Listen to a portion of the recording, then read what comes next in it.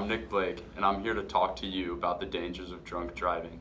Driving under the influence is a major cause of death, with an average of 30 people dying from accidents concerning drunk driving in the United States every day.